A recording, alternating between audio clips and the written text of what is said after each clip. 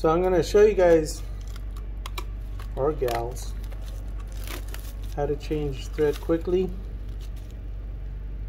So I was going to use some thread that I had on hand, but it turns out that it got old. So I ran out real quick, picked me up a new one. See if I can figure this out. There we go. Okay, so what we'll do is we'll put one of the old ones aside.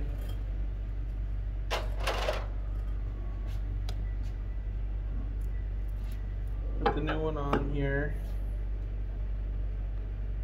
And then we'll just have to put it through one of these eye holes. I said eye hole.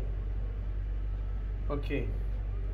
So run it underneath the thread that's there, and what we're going to do, or I guess underneath, and we'll tie that first knot right there, and then grab everything with your left hand, loop it, make another knot, holding with your left fingers, so that way everything slides through, and then you end up with a knot down here.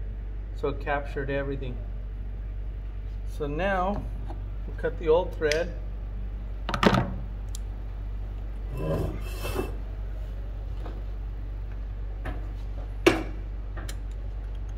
And then lift up the foot to loosen up all of the tension, and automatically threads itself when you pull it through everything. And then just finish up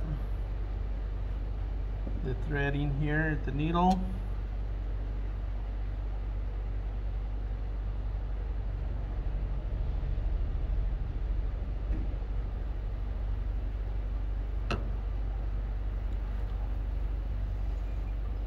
I use one of these things right here to grab it and pull it out of the needle there. Now we're ready to go.